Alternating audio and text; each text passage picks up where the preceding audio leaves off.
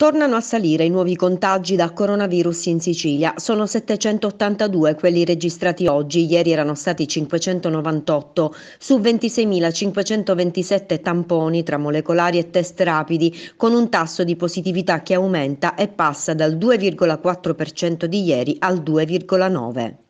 Incremento anche rispetto a mercoledì scorso, più 13% di casi, ma con un più 11% di tamponi processati. La Sicilia oggi è l'11ª regione nel contagio giornaliero a livello nazionale in base al bollettino odierno del Ministero della Salute. Sono 12 decessi nelle ultime 24 ore che portano a 4.383 il totale delle vittime dall'inizio della pandemia.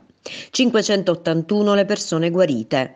In crescita non solo i contagi, ma anche il numero delle persone ricoverate in ospedale. Sono 734 quelle in regime ordinario, 9 in più rispetto al dato di ieri, e 116 quelle in terapia intensiva, con un incremento di 3 pazienti.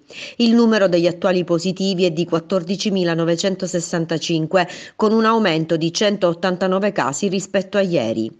Questa la distribuzione dei nuovi contagi tra le varie province: Palermo 352, Catania 166, Agrigento 35, Messina 25, Caltanissetta 35, Siracusa 65, Ragusa 42, Trapani 16, Enna 46.